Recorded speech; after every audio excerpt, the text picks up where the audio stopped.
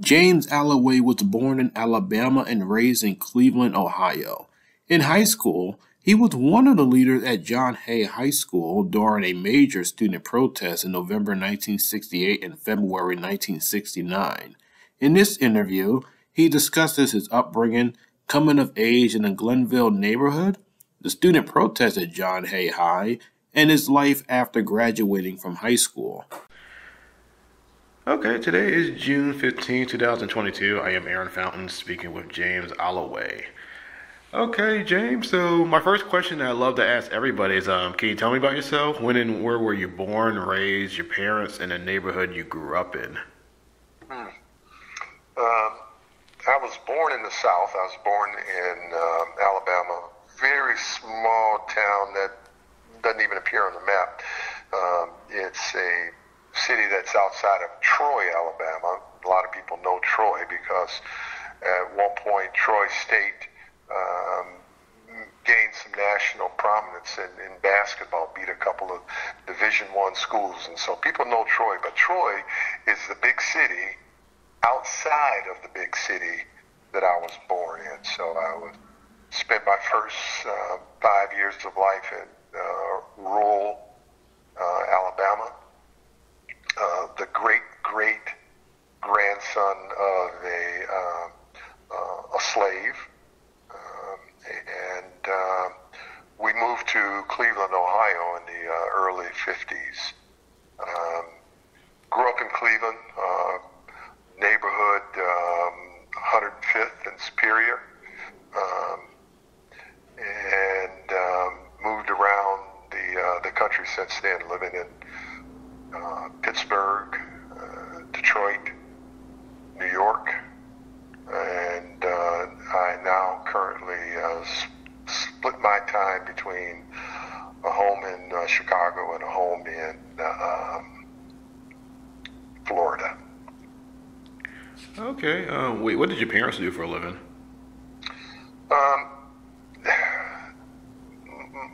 They both had many jobs, multiple jobs. Again, coming from rural Alabama, they, as part of the Great Migration, they didn't have a lot of skills, so they took whatever jobs they could, usually working 2, sometimes 3 jobs at a time. They both drove city cab. My father also worked at a hospital as a porter, and my mother was a seamstress. So at one point she was a cab driver, a seamstress, and a beautician. And my father worked his 2 jobs at the same time, and we lived a good life. You know, I'm not going to say we struggled, but it came at the price of them working 10 or 12 hours a day. Okay, and I'm curious, how was Glenville in the 1950s? I've been through that neighborhood plenty of times. Well, not to cut too fine of a point, Glenville was a different neighborhood than Superior. Mm-hmm. Superior, we were kind of rivals with Glenville because Glenville was that was the St. Clair neighborhood, and 105th and Superior, that was a completely different neighborhood, and there were little I hesitate to call them gangs because gangs now carries a certain kind of a connotation, guns, drugs, and all kinds of nonsense. But back during that period, there were gangs, but the worst that gangs did was have fights, fist fights. If somebody introduced a knife, it was like you breached the local gang etiquette. You don't do knives. But that was the Glenville neighborhood. So I grew up in, again, 105th and Superior, which was, we didn't really have a name like Glenville. It was just 105th and Superior. It was a great neighborhood because it was a movie theater. There was thriving black businesses, great pool rooms. I shot a lot of pool myself, so I hung out in the pool rooms, and it was a great place to be. I mean, it was a sense of security and family. It was a real traditional neighborhood where people looked out for each other. If you did something wrong and the neighbors saw you, then they were going to put you in check. Mm-hmm. They might beat your butt. Then tell your mom what you did, and then you got another butt beating from your mom. And it was a situation where everybody looked out for each other. Oh, okay. So, okay, I do want to jump ahead a little bit. So I remember we was talking, you told me about the Huff riots that kind of serve as like an empowerment for the students. So what are your memories of that incident? Well, the riots, they hit different neighborhoods simultaneously. I mean, most people would think of it as the Huff riots, but there were pockets of rioting going on in Huff, in Glenville, in Cedar, and also on 105th. The thing that I remember most about it was the helicopters flying in the air, shining lights down. There were fires burning, and I had some friends who came by my house and said, "Hey man, let's go out, let's get it." And it really wasn't what I was about in terms of the looting, because up to that point, I was a fairly disciplined individual. I did a lot of volunteer work with CORE, the Congress of Racial Equality, and NAACP, and some other things. And so our focus was more targeted. We were trying to achieve something, whereas the looting was just folks that were going out to get it. So I remember the fires and I remember people showing up with new outfits that they got, and it wasn't. It really wasn't as objective oriented as it should have been. I think it did certainly achieve a major purpose, which was to make people aware that there's a problem, and we're tired of not being heard, and if you're not going to hear us one way, you're going to hear us another way. So in that regard, it certainly achieved its purpose. But in terms of having a clear set of objectives, we're going to do this until this happens. We need this change to occur, and if this change doesn't occur, we're going to do this, and we're going to continue to do this until we get what we want. Those things weren't a part of the riots, and there was a certain there was a certain sense of pride that did come with the riots, because I remember some other big cities that didn't have riots, or didn't have major riots, and it was, kind of, well, like, why aren't you guys participating in this? There was the Watts riots in Cleveland, minor things in Detroit, but it just was odd to me at that point why it wasn't happening on a national level. It was just these uncoordinated, poorly focused efforts. I do want to go back. You said you worked with CORE, so I'm kind of curious. What did you do with CORE?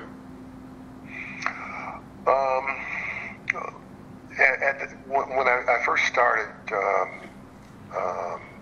well, I don't know if it's correct to say working with them, because working implies getting paid. I wasn't getting paid.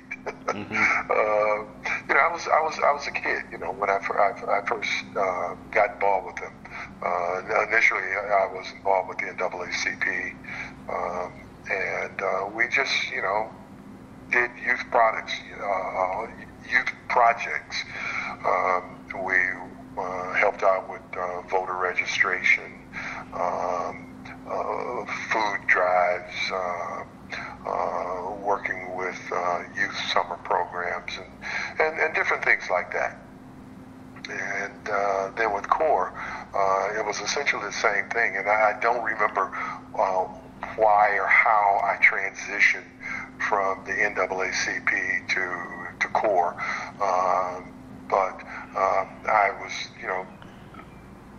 doing kind of the same things there. And after a period of time, maybe when I was maybe 15 or 16 or something like that, I began to participate in some of the evening sessions where they would move around the city and talk to groups, and I would speak from a youth perspective about what's going on, the need to organize, and my involvement took on a more a public role as opposed to just being a foot soldier. And eventually, the director of the Cleveland chapter of CORE put together a small program that I ran in Cleveland. It was again a neighborhood-based program, and working with youth, and we would do after-school programs and just different things working with youth. Okay, that was interesting. I know CORE and NAACP are kind of, different. NAACP being more middle class, Right. respectability, and then the CORE being resonated more with the working class. Right. Okay. And really, I wanted to eventually get involved with SNCC, but never did. I thought that they were putting the message out there the way it needed to be out there. Like we see these as being key issues. We see these issues as being non-negotiable, and we're willing to fight and die for these issues. So SNCC and the Black Panthers, they were on a much more aggressive, high adrenaline, high contain kind of an agenda. But I never got there. So my thought process was more Malcolm X than it was Martin Luther King. Okay, and that happened gradually over the course of time. I think it was a gradual transition. Okay, so that does lead me to the student protest that occurred at John Hay, which I know, like going through newspaper clippings, dealt with the quality of the school. So can you describe like the physical condition of the school as well as the culture? John Hay was originally an all-girls school. I think the focus of John Hay was initially to train women to become secretaries. They stenography and typists, and those were the primary things that they focused on. It wasn't about trying to take a student to his or her maximum potential, to identify what the potential is and move them along. It was about creating this workforce, labor force. It was I think a total student enrollment of maybe either 1,200 or I don't think it was 800. It was a small school compared to like Glenville or John F. Kennedy or some of the other schools around. So it was a small school. The fact that it was a small school meant that we were really very close knit. We were like a family. The school had very limited resources in terms of what a lot of the other schools offered. No swimming pool. Just about everything in the school was old and dated. And so it just wasn't to say it wasn't cutting edge is an understatement. It wasn't anywhere near what the other schools offered. I was in the band. Mm-hmm. I remember when I first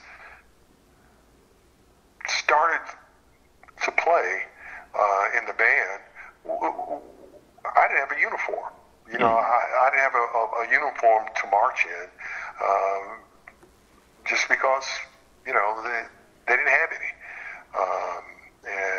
and so we didn't have a lot of the resources the other schools had. I think one of the real tipping points for us, though, was we began to organize a black student association, African American Society, and we got pushback on it,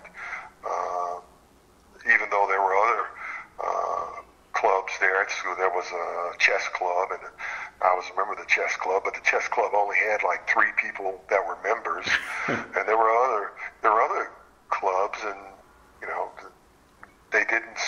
they wouldn't support an African American society, and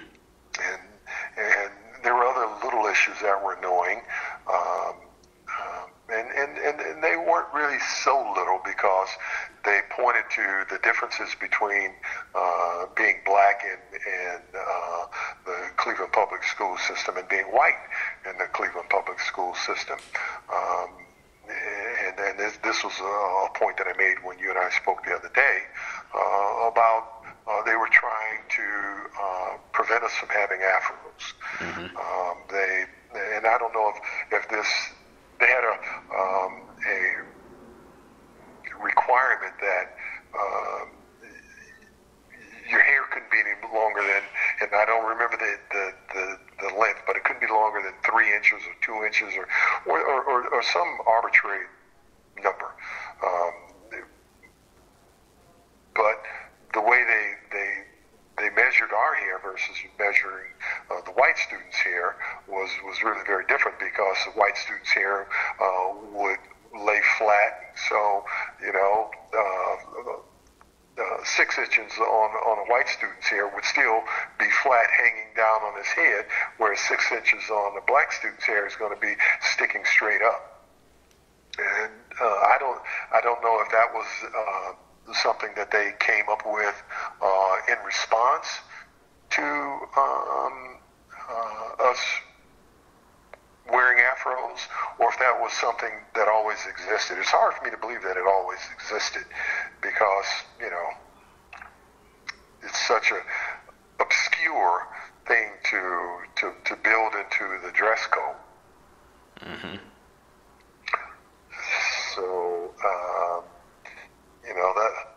that and the Afro-American Society thing just became the tipping point, and we just said enough is enough, and we began to protest.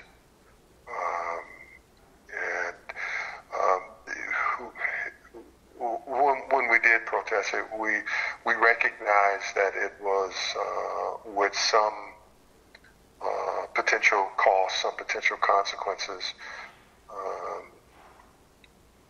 and maybe being young and youthful, we didn't fully weigh the value of those consequences, because for most of us, we were seniors, and we were looking towards the future, and this could have an impact on our future.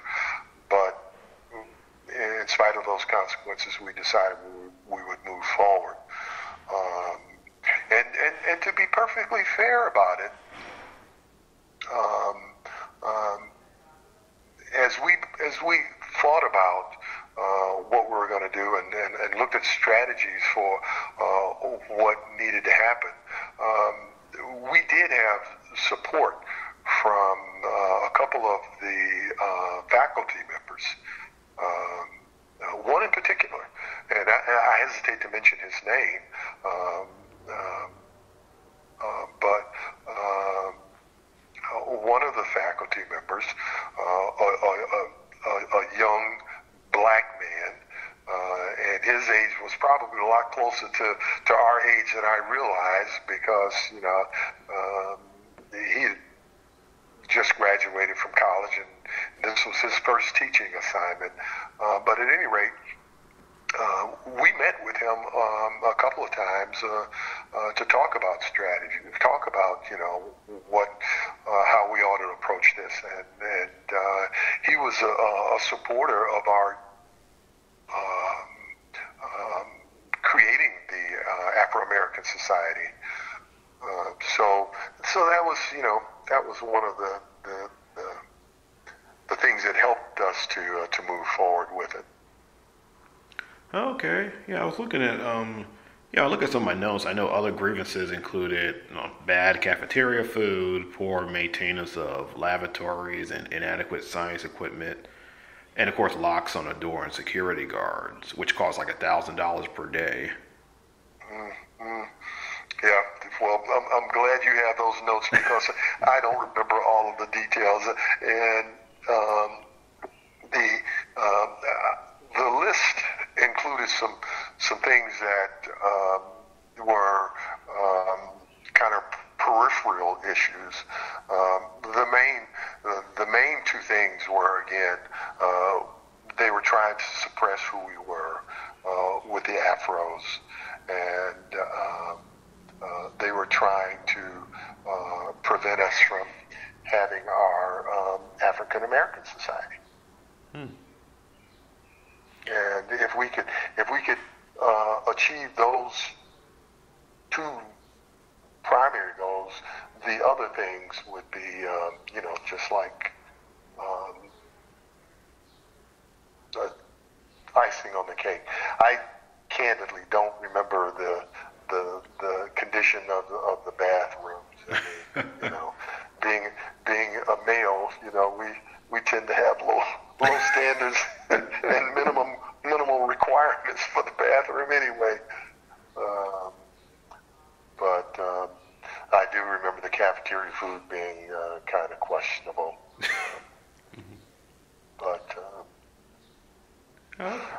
Okay, yeah, it doesn't elaborate, but it did say security guards were arrogant and got fresh with female students. That's what the grievances listed. But okay, I'm trying to see what else where I was going. So to my understanding from the research I've done, the spark of the protests in November '68 started with a new disciplinary policy that suspended students for tardiness and loitering. I don't know if you remember that exactly. I don't remember it specifically, but I do remember that they were becoming very. To step back a moment, this was during a period when corporal punishment was still a part of the school culture. It was standard practice for students to. There were three things that happened. Four, I guess. There was expulsion, suspension, detentions, and SWATs. Those were the four disciplinary procedures.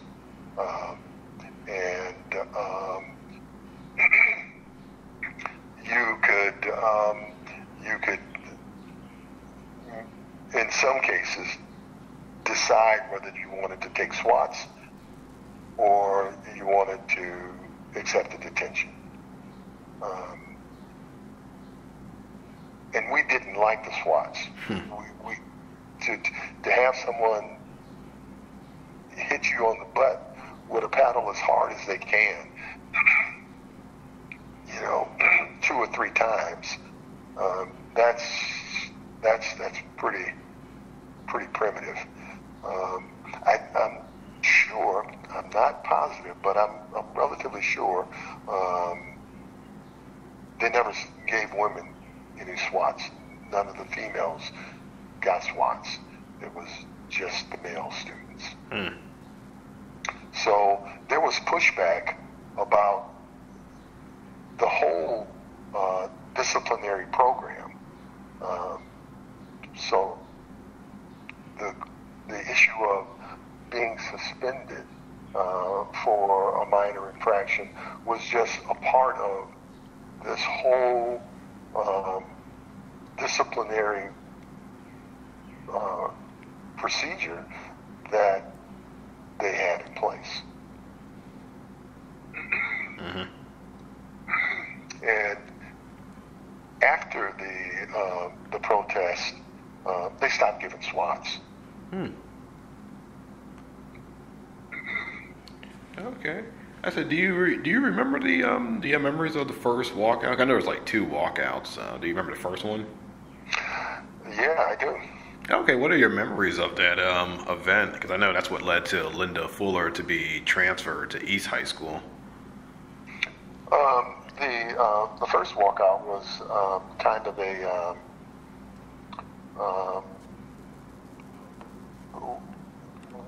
we weren't sure how successful it was going to be.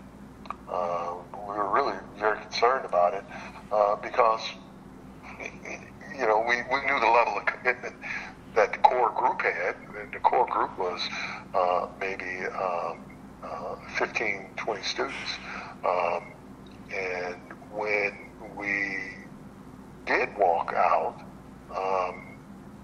we were shocked that everybody walked out. Well, I'm sure there were probably some people that stayed behind, but I would based on the people that showed up at our meeting point, there couldn't have been many people left behind.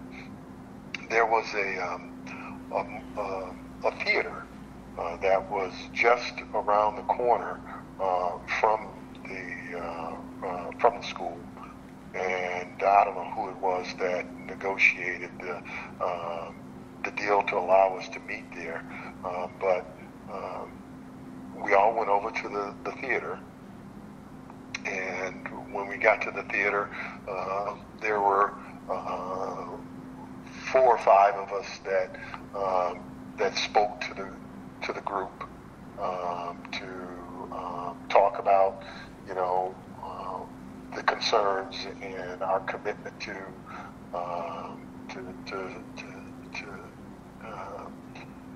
stick with this as long as we have to stick with it in order to get what we wanted. And it was like really.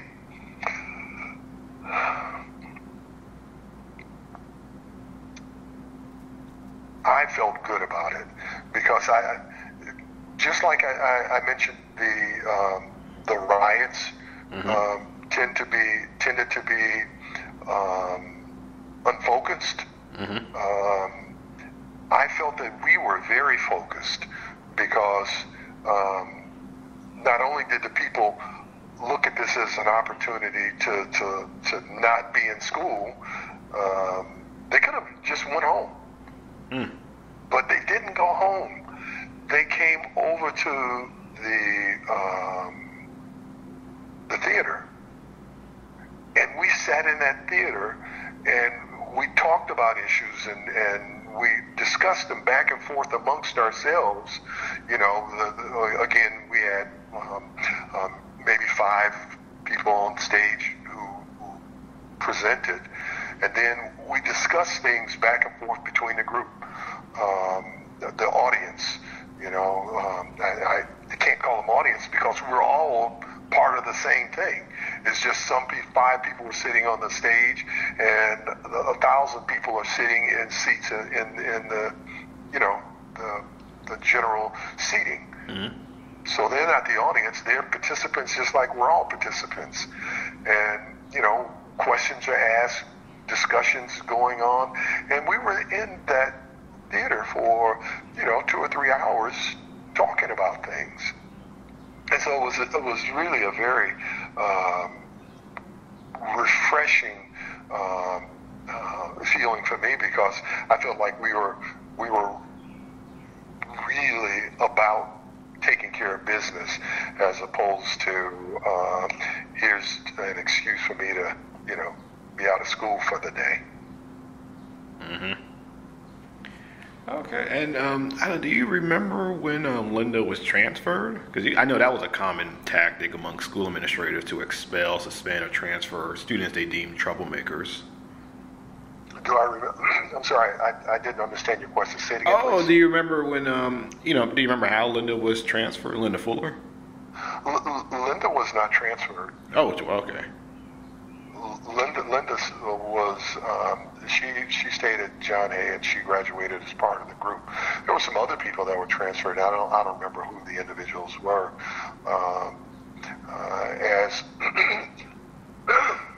Excuse me, I don't think they went to East High. I thought they transferred them to, I can't remember now, but I didn't think it was East High that they transferred them to. But there was another school that was not even close to John A.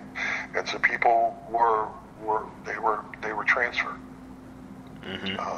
As I mentioned to you when we spoke the other day, there was one person. It was the strangest thing. this is some, as I said before, John Hay was a very small school. Total enrollment was, I don't know, 1,200, 1,800. I think it was closer to 1,200. Our graduating class was only 118 students, so it's a small school. But a guy popped up that now is active in trying to help us organize the Black Student Alliance and some things. I never knew him before.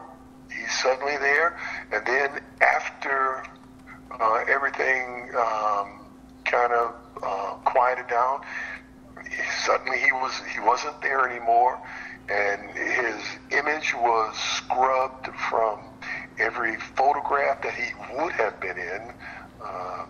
He was like he was never there. He was a ghost. And that was very odd. Okay. And I remember you were talking that actually Linda was your then girlfriend. So I'm curious, how was she as a person? Because she seemed to be pretty active on campus. Yeah. Linda was also a member of the band. Linda was, and she was a very attractive young lady with long brown hair that hung down past her shoulders. During the time that she and I were boyfriend and girlfriend, we were both very political, both in school and out of school. Linda cut off all of her hair. Because she was a very attractive woman. She was still very attractive without her hair, but she didn't want to be defined by this traditional, this is what Black women should look like. This is our effort to look like white women. She kicked that to the curb, cut off all of her hair, and had a very short afro. So she and I both had matching afros. And this was at a time when guys having afros was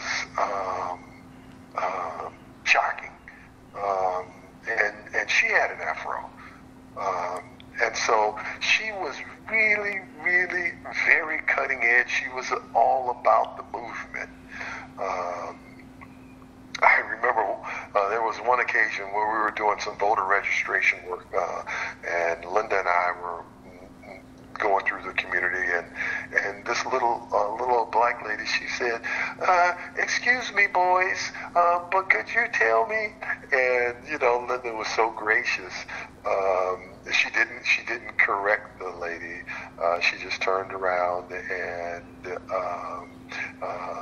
gave her the information that the lady was looking for. And I don't know if the lady recognized that she was in fact talking to a beautiful young Black woman or not. But it was that was Linda. She was always positive and very, very respectful of the elders within the community. But she was working hand in hand and prepared to do whatever was necessary. We weren't a violent group. But I think if violence had been necessary, she would have been prepared to shoulder whatever weight she had to shoulder in order to see the mission through. Okay. Wait, before I jump ahead, I was curious. Were you aware of the other protests occurring at other high schools on the east side? I knew that there were some other people doing some things. our efforts were not coordinated in that respect, and you know, if we had really had a better network, if we had, you know, been aware, that would have been the ultimate thing to do because our protest was not protest against John Hay. We were protesting against the Cleveland public school system. And we were making a statement that needed to be responded to by the Cleveland public school system. And if we had had that coordinated approach, then I think our voice would have been much louder, and the response would have been much quicker. But I knew that there were some things going on, and not because we were who we were, or I think our protest was the best of the high school protests. It was definitely the most controversial one, and definitely the largest one.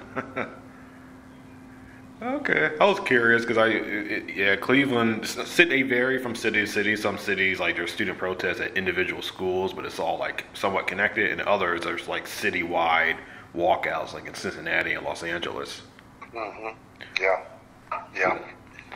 Unfortunately, we lacked that connectivity, and to be fair about it, I suspect that there may have been some pushback had we attempted to approach the other schools, because John A. was, you know, as I said, it was a very small school. Mm-hmm.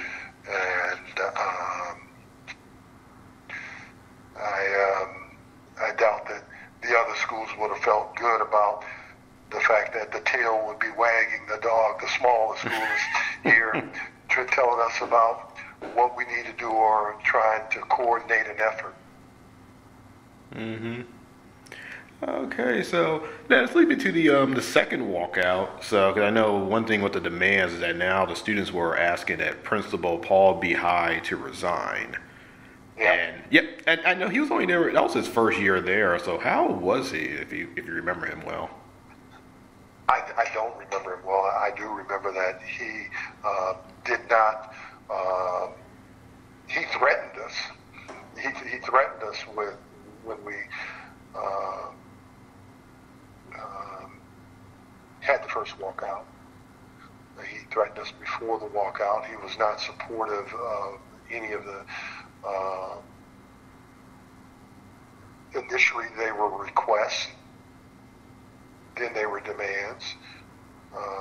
But he was an anti-force, and we just didn't feel that he was sensitive to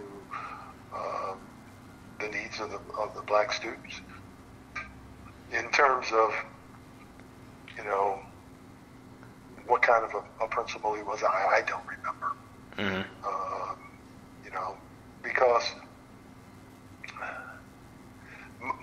my wife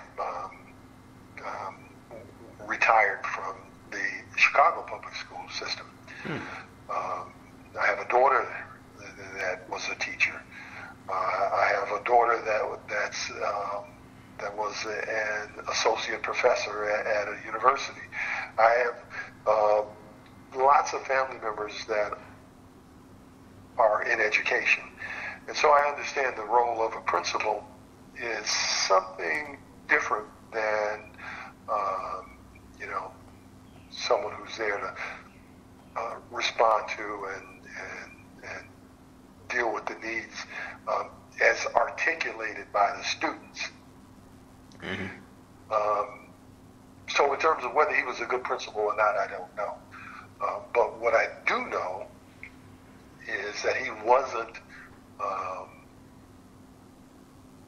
listening to what we had to say. He wasn't hearing what we had to say. And if he did hear what we had to say, he didn't view it as being valid. And so we felt he needed to go. And so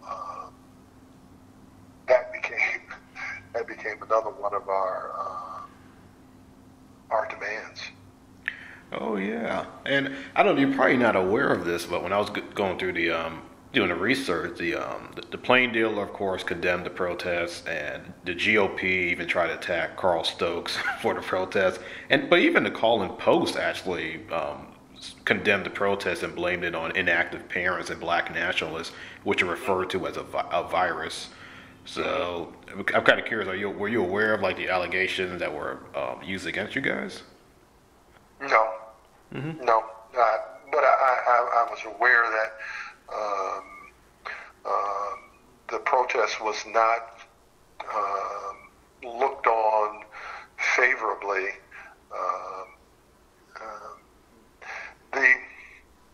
It was as though people could not separate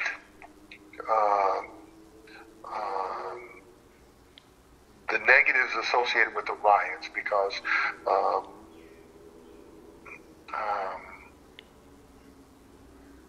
most people, older generation, felt the riots were negative, and we should stay in our place, and our protests were negative, that we need to stay in our place. So I wasn't aware of the specifics of any of their views or any of that, but I do know that people outside of our generation and people outside of those directly affected saw our protests in a completely different way than those of us who were engaged in the protest. You know, I think during that period, more people were about the be quiet and be patient, change will come attitude. Most people had that attitude. And we were about, we've been patient long enough, we need change to happen now. How long? How long are we expected to endure before, it becomes too long? And, so I'm really surprised that the call posts made an active, or not active, but that they took a stance, a stance against the protests. I'm surprised to hear that. Yeah, I think they started taking a more conservative tone after the Glenville shootout, and a lot of papers were kind of blaming black nationalists for fomenting disorder in the schools. So I think that's kind of what happened after the the shootout and the riots. Yeah. Now that kind of pisses me off because when I was about 12 years old, I used to sell the call posts. I used to go down to, they had a thing where I think the call post cost, I can't remember now, maybe 10 cents or something. But you go down to the call post, anybody, you go down to the call post and you say, give me 20 papers, I'm going to sell the 20 papers. You go out, you sell the 20 papers, you bring the money back, they get 7 cents per paper, you keep 3 cents per paper. And that was the distribution model. It wasn't like the Plain Dealer or the Cleveland Press where, they had subscriptions and, these people, they got the paper every day. And the paper boy delivered the paper every day. The call post, it was just here's the paper, go out and sell it, and I sold their paper for them when I was a kid to make money, and I'm kind of pissed off now that I was supporting these guys that turned around and was stabbing us in the back. Yeah, I'm looking at my notes, and the title was called "Where Are the Parents?" and it's Wow. yeah, they just called like the outside spokesmen of quote dubious motivations. They're not taking sides, but they said there's too many black parents are inactive and have been inactive with the John Hay controversy. Wow. So they weren't talking about me. They were talking about my mama. Now that really pisses me off. Oh yeah. It's like they're trying to walk a fine line, but you can tell they're not really supportive of the protest. They just see it as like a minority of students called depriving most students of their education. Wow. Mm-hmm. Wow. Well, I mean, I knew that sentiment existed. We knew that was out there because that was an opinion that was expressed within the student body. Some people were saying, "Yeah, I don't want to do it, because I'm ready to graduate, and you're going to mess things up, and But as I said before, when we did march, walk out, those people that expressed those concerns, they were there with us. Mm-hmm. And when we were at the theater, those people reiterated their concerns. They spoke out again, because when we were in that theater, it wasn't a kumbaya moment where we're all, of a common opinion about, what we ought to do. And, there was back and forth about what should the next move be. Okay, is this enough? All right, fun and games over. Let's go back. That all that was going on there. So I'm not so naive as to think that it was universal, mm-hmm. but certainly I would have thought the black press would have been sophisticated enough to recognize that in order to achieve change, there has to be a little pain, and I'm just surprised. Mm-hmm. I'm curious. So, were you part of the when students kind of occupied the school administration building, Superintendent Paul Bridge, to meet him? No. Oh, okay. I know it's like about 100 and something students who went there to make demands directly to him. Mm-hmm. Yep. I remember that, and I don't know what the particulars were, why I wasn't involved in that, because again, as I said before, the school thing was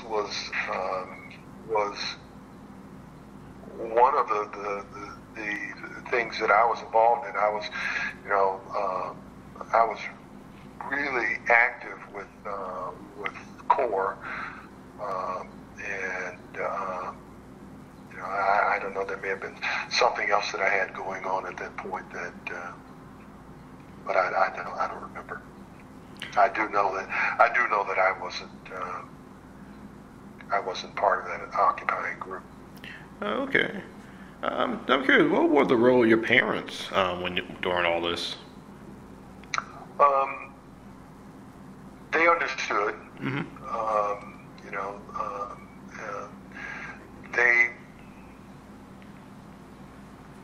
They had seen, or they were a party to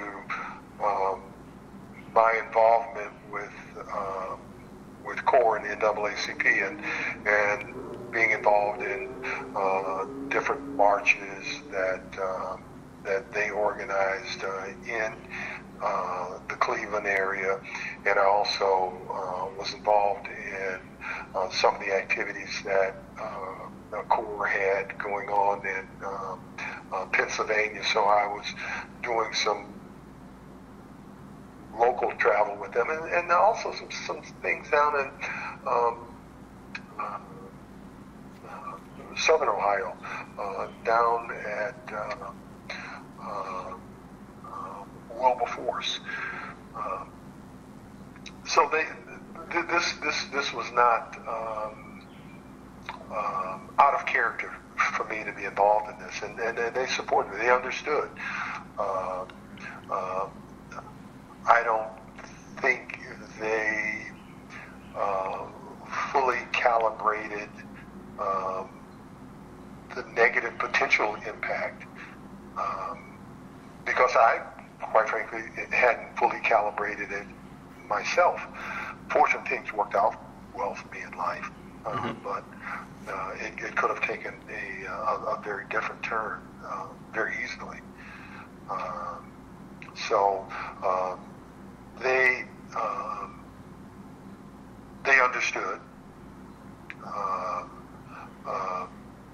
but to be honest with you, me and my high school protests and so forth wasn't their biggest concern. They had two sons that were involved in the Vietnam War,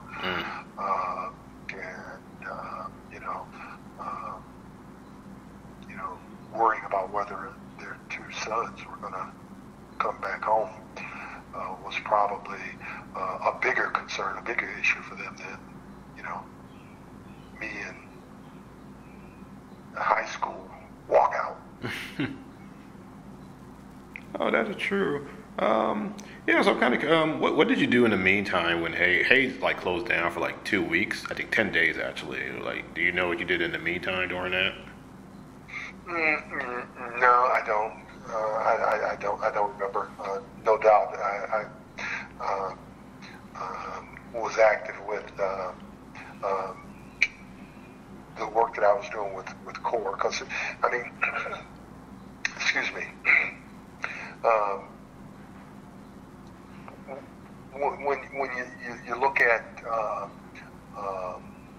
social civil organizations now and what they're doing, a lot of that stuff is month to month, maybe week to week. But back during the '60s, there was day-to-day stuff going on. I mean,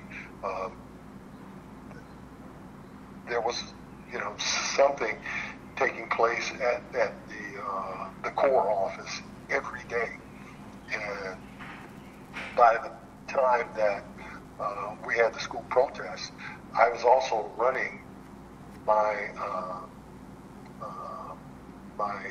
community program. The community program is after school and weekends and so forth. So if I had to hazard a guess to try to remember what I was doing, I would have no doubt been sharing my time between time over at the CORE office and time over at my office. I had an office that was set up at 123rd and Superior.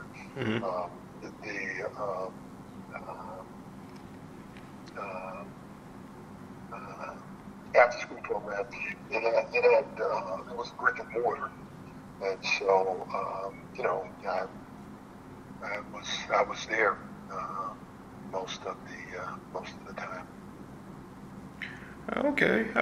I have two more questions. So I was kind of curious about, you said you had two brothers in Vietnam. So how concerned were you about potentially being drafted? I wasn't in threat of being drafted at that point, because you're 16, 17 years old in high school. But when I graduated from high school and went to college, everybody had to register for the draft, and I had to register for the draft my freshman year of college. But as it turned out, my freshman year in college, I had an accident. I went through a safety glass door, fooling around with my best friend. I almost cut my hand off fortunately, they were able to save it, and with the grace of God, everything worked out well. But for a period of time, I had limited mobility in my right hand, resulting from the injury. And so when I went down to the draft board to register for the draft, they saw that I had limited mobility, would not have been able to operate a service weapon. They said, well, okay, 4F, you're out of here. So I was not eligible for the draft. But, back during that period, they were drafting people left and right. We were part of the tools of war, the weapons of war. But I don't think any of that would have been, well, I guess I'm being naive here, because I was going to say I don't think any of that would have been impacted by what we were doing in our protest, but it very easily could have been. Okay, and my last question I love to ask everybody is, can you talk about your life after high school? Sure. I have been truly blessed. After John Hay, I went to Baldwin Wallace College, which is just down the road from John Hay, out by Cleveland Airport. It was a college then, not a university. I think it's Baldwin Wallace University. But I went there and continued the organizing ways. When I went there with my best friend, and I would be remiss if I did not mention my best friend, R.J. Stidham, who was shoulder to shoulder with me during the struggles. R.J. went on to become one of the top fair housing lawyers in the country, and did a lot of work with the Obama administration. R.J. Unfortunately passed due to cancer about 6 or 7 years ago. But he was one of the brightest minds that I had the pleasure of knowing, and certainly one of the most committed people that I know, people that are committed to the struggle. R.J. Stidham. And unfortunately, I don't think his name would have appeared in any of the things back during that time, because he was growing into himself at that point. And his role continued to grow with the passing of time. But he grew to be a very important person in Black lives because of the work that he did for fair housing. Not just Black lives. Fair housing applies to Black people, white people, brown people, but, RJ. But at any rate, I went to Baldwin Wallace College. RJ was there with me, and when we got there at Baldwin Wallace College, there was, I think, 23 Black students there when we arrived. We were a incoming class of about 45 students or so, and we made some serious changes there. We organized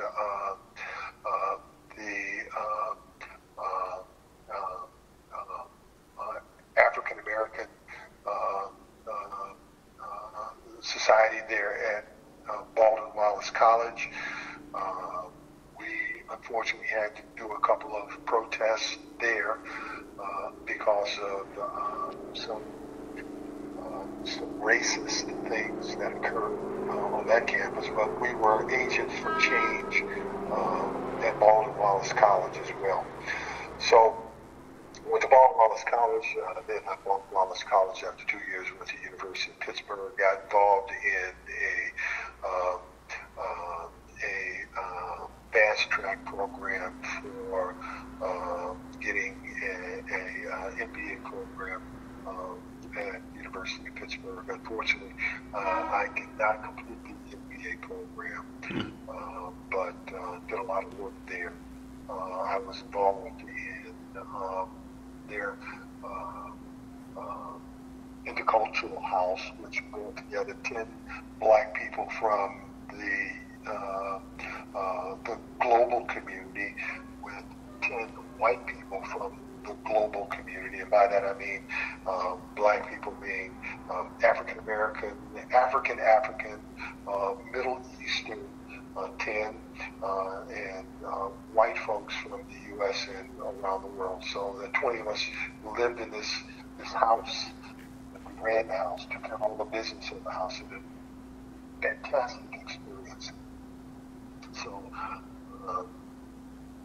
and after that, I moved to corporate America. I worked in corporate America in Pennsylvania, Detroit, New York, and Chicago. I was involved in insurance, and it was an area of insurance where black folks did not exist, working with mining companies, gold mines, copper mines, diamond mines. And I was blessed enough to travel around the world 3 or 4 times a year,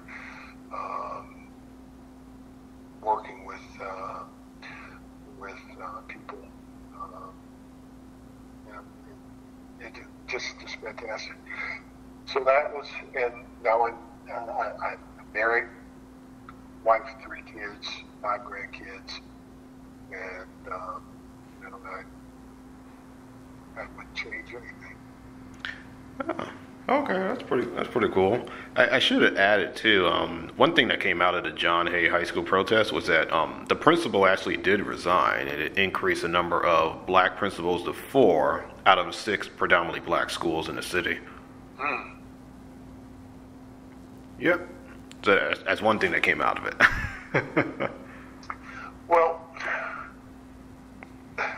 that's a tactical thing that came out of it, but hopefully a bigger strategic thing came out of it, and that's allowing young people to recognize and know that they have a voice, that they can speak up when things aren't right or they see issues. They have a voice, and hopefully that kind of strategic thing has a much greater impact than just getting rid of one principle. Just like I mentioned, we took this thing from John Hay to Baldwin Wallace College. These other students that are involved, hopefully they took it to other institutions, not just academic institutions, professionals. My whole working career, I was an advocate for change, an advocate for people recognizing that things can always be a little better, and mentoring young people coming into the workplace, and that's as a result of certainly the seed was working with CORE and those folks, because that was invaluable. But the germination of that seed was the John Hay thing, because it was us students. It wasn't someone behind the scenes, manipulating us into doing this. This was students expressing themselves, and so that for me that was the germination of the seed from CORE and NAACP, and hopefully if others took that seed for them and planted it in some other places, then that's the real positive coming out of that protest or that walkout. Oh yeah. I'm going to stop the recording right now. By the way. Okay.